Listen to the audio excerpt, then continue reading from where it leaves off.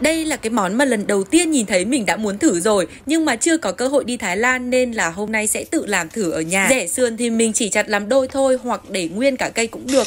Mình bóp sườn với cả muối và giấm, sau đấy rửa sạch. Bây giờ mình sẽ đi thái củ cải này, hành tây. Cái phần rau mùi thì để nguyên cả cái rễ này, lát nữa cho hầm cùng với sườn ấy. Gần đây mình mới biết là cái rễ của rau mùi ấy cho vào một số món ăn rất là thơm luôn nhá.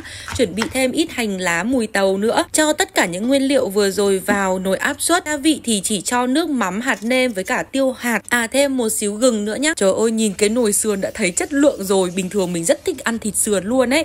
Mình sẽ hầm sườn trong khoảng 40 phút. Nếu mà không có nồi áp suất thì các bạn cứ hầm bình thường cũng được, không sao hết. Miễn là để cho cái sườn này nó mềm ra. Đây, sau khoảng 40 phút thì tất cả mọi thứ đã rất mềm và ngậy rồi. Mình sẽ vớt cái sườn này ra để lát nữa còn trình bày thành cái tháp sườn ấy. Phần nước dùng thì mình sẽ cho thêm nước mắm, đường, hạt nêm và nước cốt chanh vào đây. Cho rau mùi, mùi tàu và hành lá vào. Món này hình như là phải cho rất nhiều ớt xiêm, nhưng mà vì có trẻ con ăn cùng nữa nên là mình chỉ cho một xíu thôi.